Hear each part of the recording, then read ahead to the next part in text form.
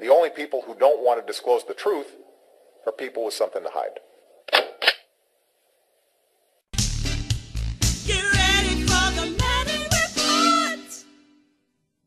We have a special guest now with an exclusive, Mia Maria Pope, who lived in Honolulu, who is a contemporary of the Mac Daddy Obama. She knew him as Barry Soetoro in the early years there when he was a high school student. And Barry always, according to what Mia is going to say to us in a few moments,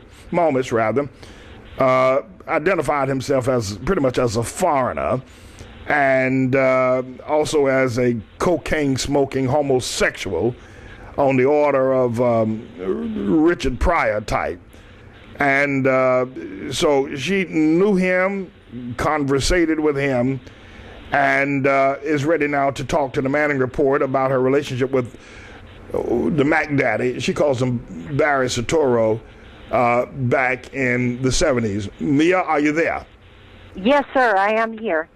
Well, first of all, we thank you for calling us today and informing us of this information you have as a personal reference of Obama. Could you just kind of run it down and tell us how you knew him? What was some of your participation or actions or interactions with him? Okay, I'm happy to, and thank you for having me on, Dr. Manning. I really admire your good work you're doing. I was born in '63. I was born in California. My family moved to Waimanalo, Hawaii when I was a young infant. So all of my formative years were spent in Waimanalo, Hawaii, which is on the island of Oahu. And then my father's work, he was a musician, and then we would fly back and forth from California to Hawaii. So invariably, I spent my summers, we would have like a hotel or we'd get an apartment in Waikiki. Now, I did not meet or see Barry Soetoro till about 1977. I was about late 13, 14 years old. And, during those years, during the summertime, we as neighborhood kids, we would sort of hang out, and we all sort of, knew each other's business and didn't really have anything to plug into. We pretty much hung out in Waikiki and at the beach and so forth.